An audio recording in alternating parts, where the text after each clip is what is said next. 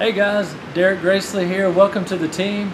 We're so excited that you chose to join Capstone Landscape Management.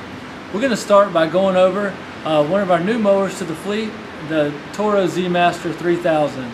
Our great friend from Toro, Ken Smith, is going to take us through a journey of that. Hi guys, Ken Smith. Been in this business since 1983. I work commercial equipment on a big regular basis, and I want to tell you a little something about the 3000 Z Master.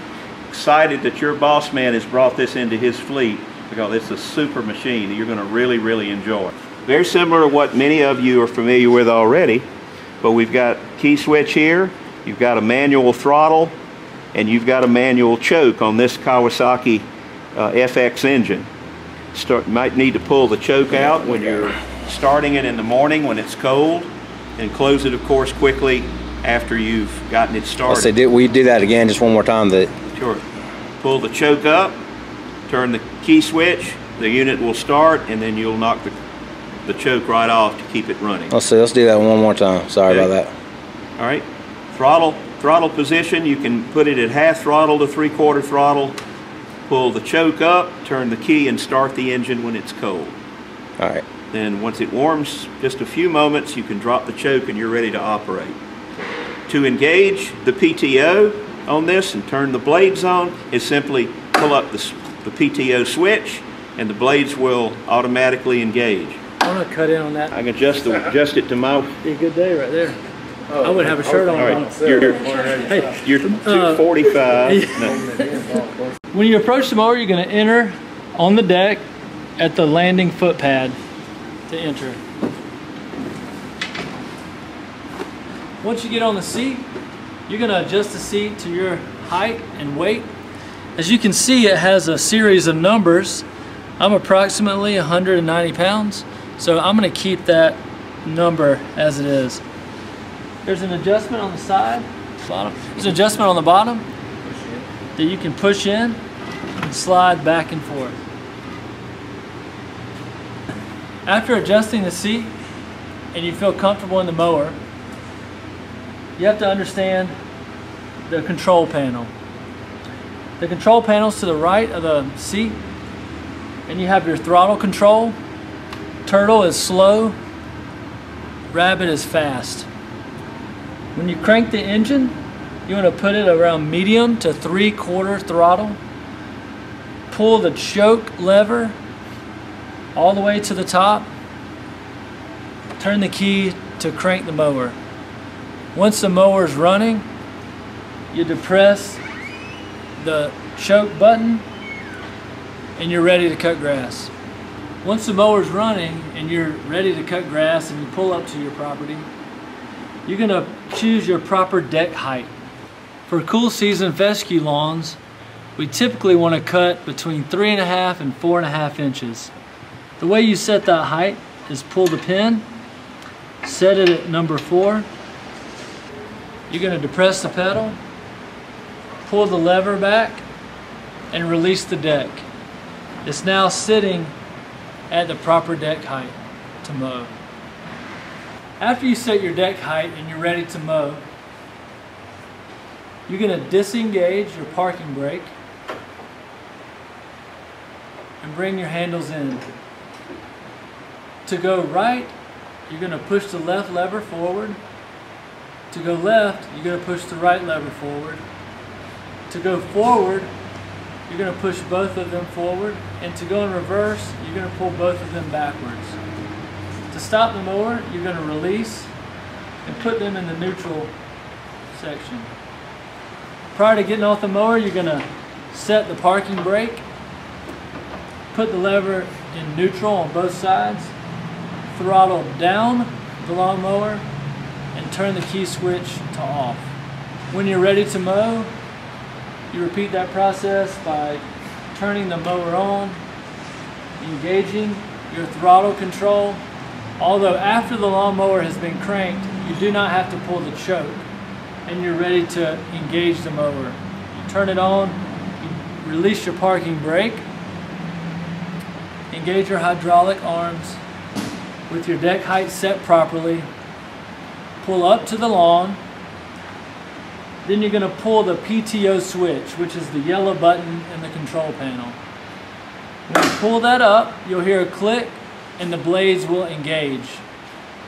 When the blades engage, the blades are spinning and active. You want to make sure there are no people around. You want to make sure there's no animals around or no debris in the lawn once the blades are engaged. Prior to mowing, anytime you're about to put the mower on the lawn, especially if there's any hills or safety concerns, you always want to engage the seat belt. The seat belt comes across your waist, clicks in just like a car. Make sure it's fully engaged and release.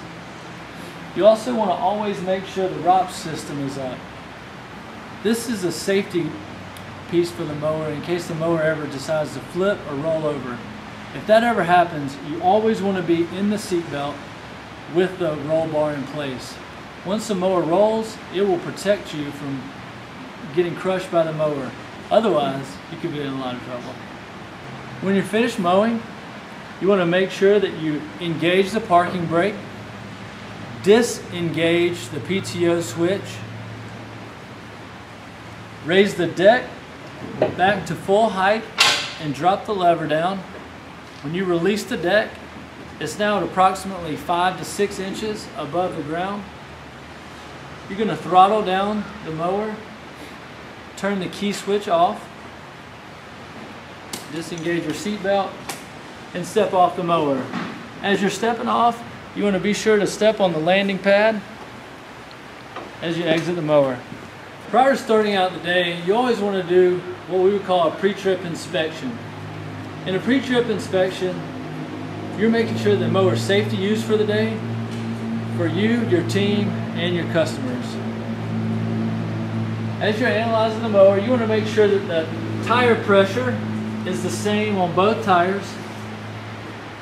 The Z-Master 3000 series requires 13.5 PSI per tire. This is incredibly important because if the tire pressure is off, it's going to mess up your cutting height. It could gouge lawns and create a customer complaint.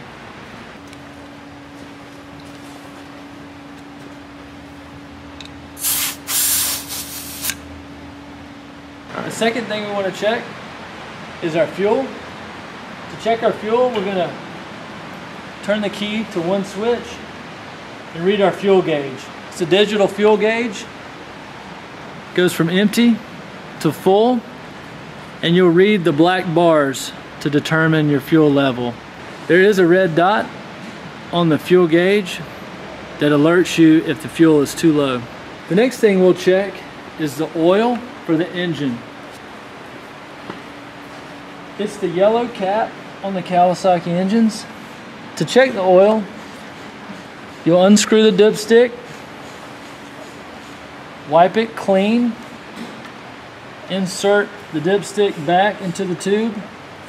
Do not screw the cap back on. Remove it and check to make sure it's between the add line and the full line. You also want to make sure that the oil is clear and not black. That would indicate the engine oil needs to be replaced.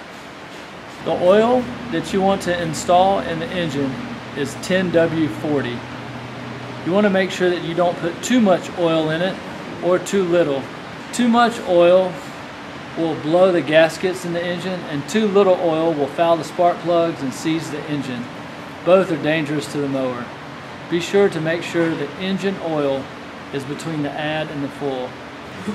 You want to check the oil twice a day. Once in the morning for the pre-trip, once at the end of the day before you put the mower up. You want to check the oil when the engine is turned off and the engine is cool. You want to always make sure your mower is full of fuel.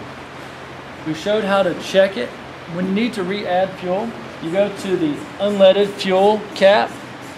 This mower takes straight unleaded fuel only, 87 octane. You unscrew it, fill the spout, and then reinstall the cap. Make sure that the cap is fully secure and then you're finished. The fuel capacity for this machine is 8 gallons. Last part of the mower inspection, after you inspect the fuel, the tire pressure, and the oil level, you want to make sure that the blades aren't damaged, cracked, bent, or broken. The way you do that is you want to make sure you have your nice Ace Hardware gloves on to protect your hands in the event of touching the blade. You're going to reach under the deck, grab for the blade, slide your fingertips right along the blade edge to feel for any imperfections, dips, cracks, or bends. Make sure when you reach under the deck that the mower is turned off and there are no blades engaged. After you feel over the blades, you want to feel the inside of the deck to make sure none of the deck or the mulching kit is bent or turned underneath the blade. This is the blade baffle system for the deck. You'll see there's an A, a B, and a C. B, as you notice, is for the bagging system and the recycling mulching deck. The only time you ever want to change this button is to go from B to C. This is the baffle system for the blades on the deck. You'll notice there's an A, B, and C. We're only going to use this baffle system in the B and C locations. B, short for bagger, is where it wants to be when you have the bagging attachment. C is when you're going to do a side discharge so that you can blow the grass out and away from the deck. Once a recycling kit is installed, this baffle will go away.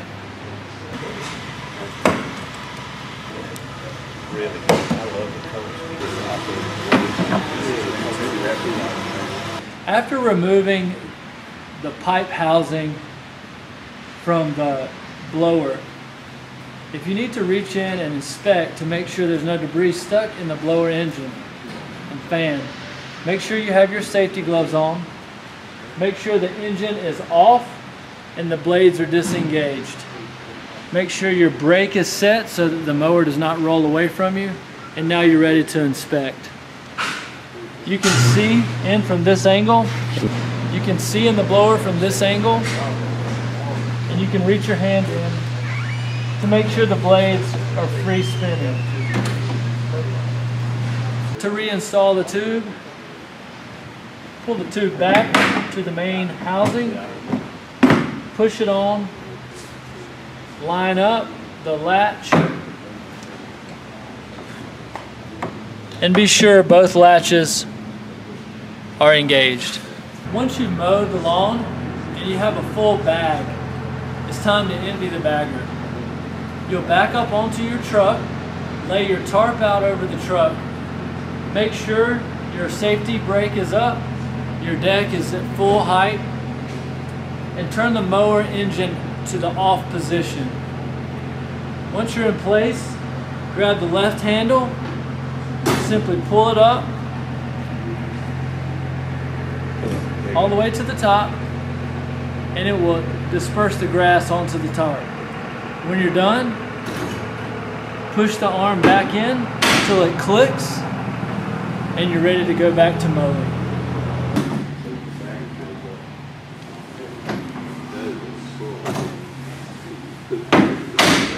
At the end of the day, before storing the mower, you want to make sure that the mower deck is clean from debris, grass, or leaves. The way you do that is come to the edge. You want to remove the plastic guard by pushing it down, pulling it off. This now gives you access to the blades. This now gives you access to the belts. You can remove the middle plate. Now you have full access to the belt compartment. You're going to get your backpack blower, blow out the belt area to make sure there's no buildup around the pulleys. If the blower does not do a sufficient job, it's time to pull out the pressure washer. After checking the belt compartment, You want to reinstall the kick plate as well as the side plastic mount.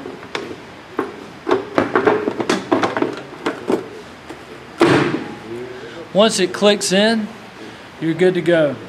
The next step in a post-inspection is making sure you have your gloves. Again, the engine is off, the parking brake is on, and making sure your deck is clear from any grass, leaves, dirt, or debris. Then your mower is ready to be stored. Pull it into the identified parking space labeled 60 for 60-inch mower. Make sure it's in between the two yellow lines, and you're done for the day. Hey guys, I'm Derek Gracely with Capstone Landscape Management. Welcome to the team. We're excited to have you on board with us. I'm going to go over today the operational use of the Toro commercial 48-inch walk behind. Every time we take a lawnmower out, we want to do a pre-trip inspection. The pre-trip inspection consists of 4 components: your fuel, oil levels, tire pressure, and deck and blade assessment. In your pre-trip, you want to check the tire pressure. The tire pressure on the walk behind is 13 psi. You would do it the same as a car. Unscrew the cap, check your tire pressure, screw the cap back into place. Make sure not to overfill or underfill the tire, and make sure both tires have the same air pressure so that the deck doesn't get kicked to the left or to the right and scalp the lawn up. The second pre-trip is going to be your oil. The oil cap is yellow on the left side of the engine.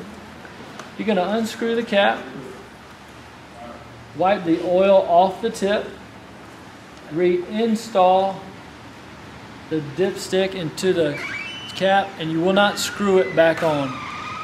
You'll pull it back out, and you want to ensure that the oil level is between the add mark and the full line. When you can use this. You can use that other video.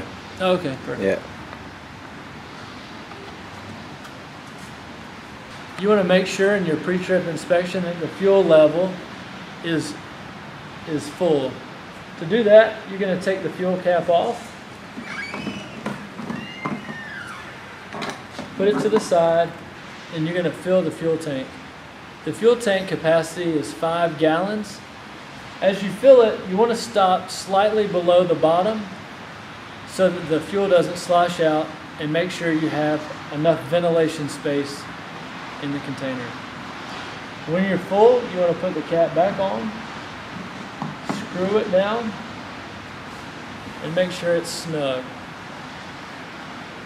The last piece of the pre-inspection is to make sure the blades are not broken, damaged, or bent. You're going to make sure you have your nice Ace Hardware safety gloves on. You're going to reach down under the engine and run your hand across the front and back of the blade. You're checking for any chips, bends, or cracks.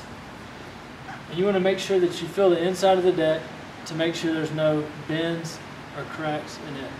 Now we're going to talk about mower operation. When you're ready to operate the mower, there's a few things you need to keep in mind. You always want to make sure, prior to cranking the mower on the job site, to check your deck height.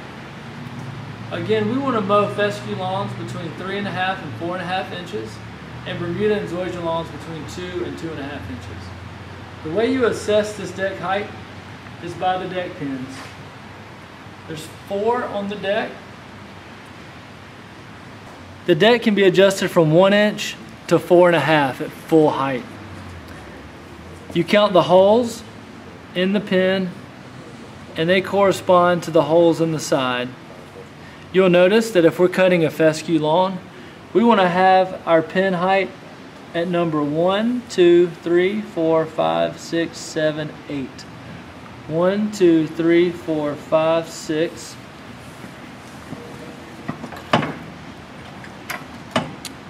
7, 8.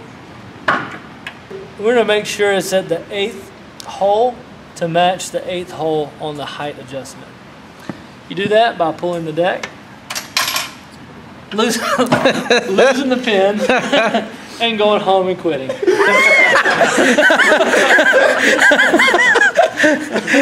And falling into deep alcohol despair. I hope Your mowers, those will be at the same cutting height most of the time, won't they? give or take. I mean, we have best views in the views order. Gotcha. So it's going to be either 2.5 or 4 inches. Gotcha, typically. gotcha, okay. And that 4 one's a beast to get in there, boys. I'm just going to... What's it got? 2 pins? You can't look it over here. Well, because you got a double washer down there, you can actually remove. So you want to set it, and you want to ensure that all 4 posts are the same height. For instance, this is 1, 2, 3, 4, 5, 6, 7. Therefore, it's 4 inches. We want to make sure that each of the posts are in the 7th hole position.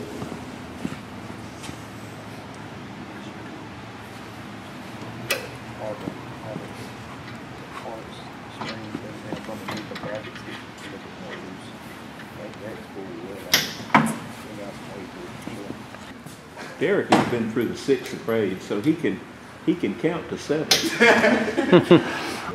Prior to mowing, after you set your deck height for the proper grass type, you're ready to turn the unit on. You have your hydraulic arms. To move right, you push forward on the left side. To move left, you push forward on the right. If you want to go forward, you push both arms forward. To go in reverse, pull both arms backward. To go to neutral and turn the mower off, you simply go to the middle, release, and the safety switch will cut the engine off. When you're ready to mow, make sure the operator presence level is pushed down and you're ready to cut. When you're ready to mow, you want to push down the operator presence level, disengage the parking brake, mount the Velke. When you're ready to mow, you're going to pull the yellow PTO lever, which engages the blades, as you can see here in the photo. When you're done mowing or you need to step off the unit, you want to make sure that you disengage the PTO by pushing the yellow button down. Keep your hand on the operator presence level and engage the parking brake. At that point, when you let off the operator presence level, the engine will still run, but the blades are now disengaged. When you're done mowing and you're ready to put the mower up, you're going to reduce the throttle down to the turtle and turn the unit off. When cranking the cold mower, you want to engage the choke all the way down to the choke picture. Press down the operator presence lever. Put the throttle to 1/2 to 3/4 throttle and turn the engine on.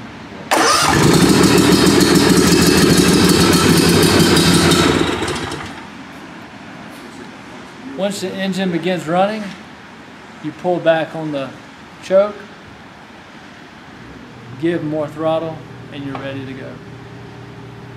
Anytime you're mowing on a very soft lawn or on a hillside to where standing on the Velke is not a safe call, you want to pull the Velke up.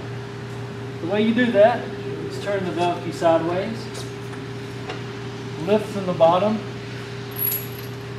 and clip the Velke to the clip. Now you're ready to mow and walk behind the unit. When you're loading or unloading the truck, you want to make sure the Velke is in the raised position so that when you're backing the Velke off the truck, it doesn't flip underneath the mower and damage the machine.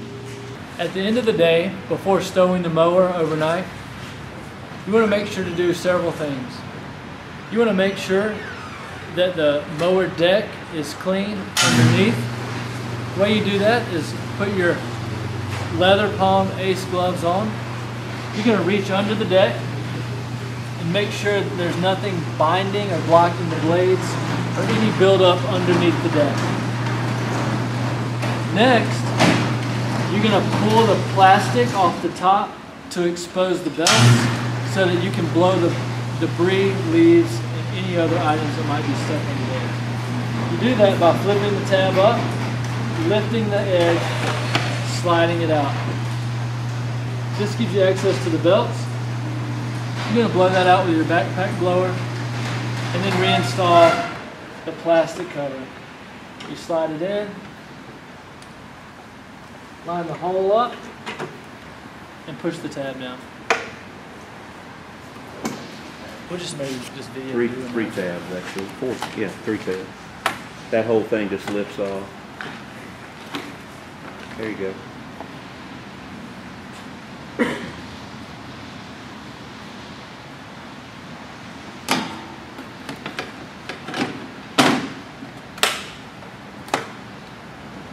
That gives you a lot better access to blow.